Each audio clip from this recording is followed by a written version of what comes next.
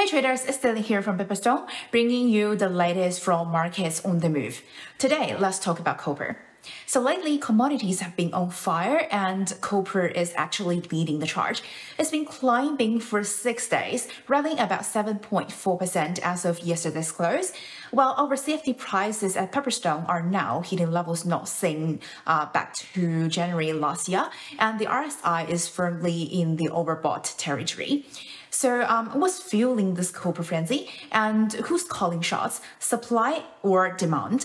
Plus, what's the latest on the risk front? Stick around, let's break it down. Zooming out a bit, we've noticed copper shaking things up since mid-February after some sideways movement earlier this year.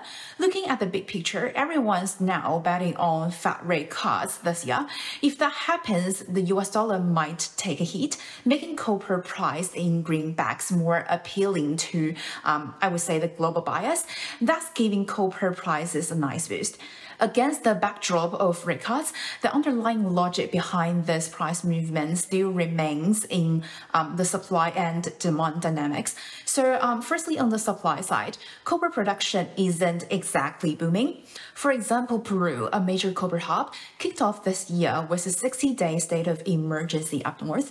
Then we've got First Quantum shutting down their Copper Bahama mine, and James Lake, Glencore, and Vale missing production targets.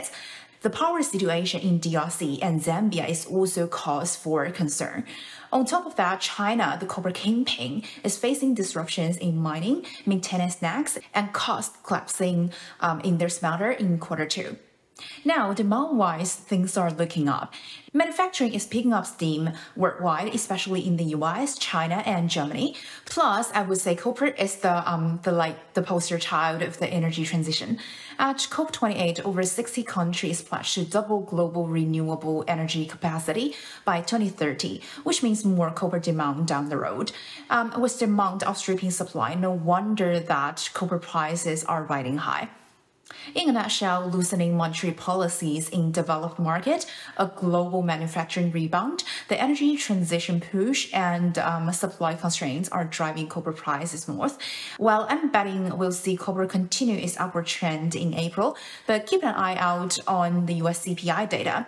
If inflation heats up, it could throw a wrench in fast rate cut plans and put a lead on copper's rally. Whether from the perspective of the US dollar being supported or the longer duration of tightening environment. Any signals of drawdown in China's copper inventories may also change the game. While in the longer term, there's potential for significant price increase should a robust cyclical recovery materialize at any point. So that's pretty much for this video. Stay tuned with Pepperstone for more insights and updates.